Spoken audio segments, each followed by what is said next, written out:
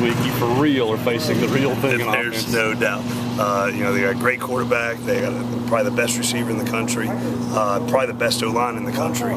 They got 4 tailbacks that are as good as anybody in the SEC. And, I mean, they're a complete offense. They run it, they throw it, and they go really, really, really fast. What do you see, if anything, different in how Manziel plays this year compared to when you defended him last season? Well, the biggest thing, I don't know if everybody knew who he was at the time. You know, when we played him, he was kind of, he'd had a coming out party against Louisiana Tech right before us. Then he played really good against us. Then he went over to Tuscaloosa and won that game. So I think people started to find out who he was right around the time we played him. I don't think there's any secret right now who he is. He's a big-time quarterback, a big-time leader, and he's got some weapons that he can throw the ball to and that he can hand the ball to. I know you can't match him, what he does on scout team, but who do you kind of use to emulate? Yeah, well, I mean, we've got a couple of scout team quarterbacks, you know, Josh Hand, Sam Cowart, and then Gabe Miles was out there running around a little bit. And I know he's a Starkville legend, and, you know, I mean, he's really fast, he's really athletic. You know, so he tried to do his best to simulate what their quarterback does.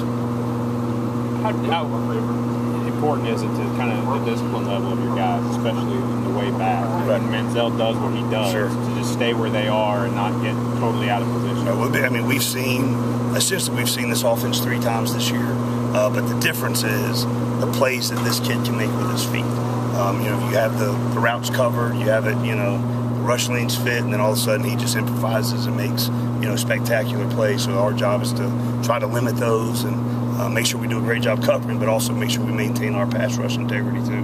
When dealing with Mike Evans, can you take anything away from how what you did well or what you did not so well against LSU with those 2 wide receivers? Yeah, well, I mean, he's a completely different, you know, kid. He's 6'5", he's 220 pounds, and he's freakishly fast and can jump out of the gym. So, you know, those 2 guys are completely different, even though they're great in their own right.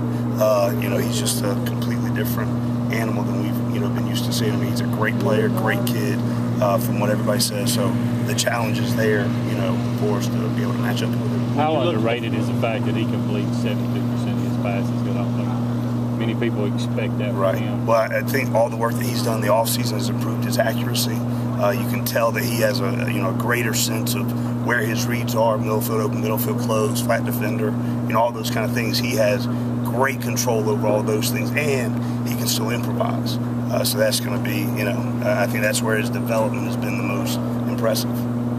What did you take away from the South Carolina game? I mean, I think the most 3 and outs we've had all season, outside of a couple of plays where maybe a defensive back was out of place, but a really good game. Well, you know, the thing that, you know, was upsetting when you watch the tape is, you know, 2 of the runs that they had were missed tackles in the backfield. So you take away 2 of those runs, you know, it's even a better performance. But the big thing is, you know, whatever situation, you know, we get into or we put ourselves into, we've got to respond. We can't let them in the end zone. And, you know, that's the big challenge for us. And the other thing is creating turnovers. You know, we've got 1 turnover in the last 3 weeks, 2 in the last 4, and that's just kind of, you know, leaving everybody with a little bit of bad taste in their mouth. You know, make sure we're trying to do everything we can to get the ball.